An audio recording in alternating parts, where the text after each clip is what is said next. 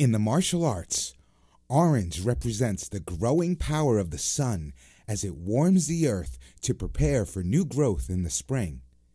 The orange belt is starting to feel their body and mind open and develop. With all the high-definition screens and mobile devices being used to watch video, we want to create a video that looks great on small and large screens. In this lesson, we'll adjust the canvas so the video or presentation has the optimal screen resolution that will completely fill the viewing area. The aspect ratio of an image describes the proportional relationship between its width and its height. It's commonly expressed as two numbers separated by a colon.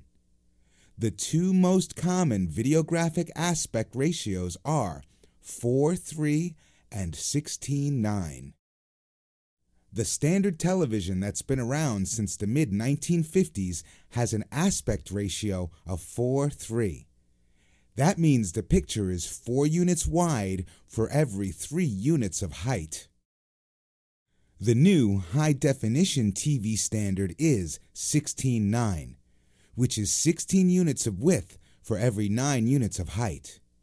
The HD TV 16:9 is a rectangle that is horizontally wider than the older 4:3 televisions, which by comparison looks square.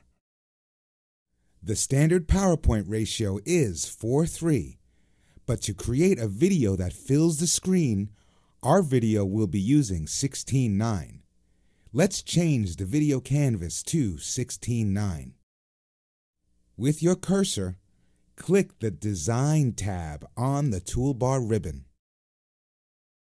In the Design tab, go to and click on Page Setup. Once you click on Page Setup, a dialog box will appear. This dialog box has a drop-down menu labeled Slides Sized For. Click on that down arrow. You'll notice there are many options available for changing the aspect ratio of the canvas, but we want to change it to 16:9. Before you press OK, make sure the slide orientation is set to landscape mode.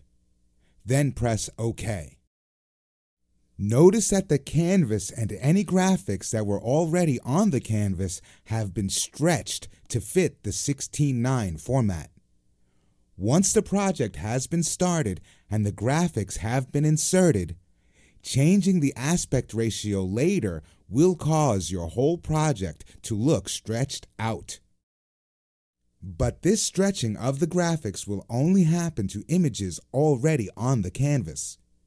Any graphics that are inserted onto the canvas after the aspect ratio has been changed will be inserted normally and will not be stretched. It's important to make sure you adjust the aspect ratio of your canvas before you begin your video project.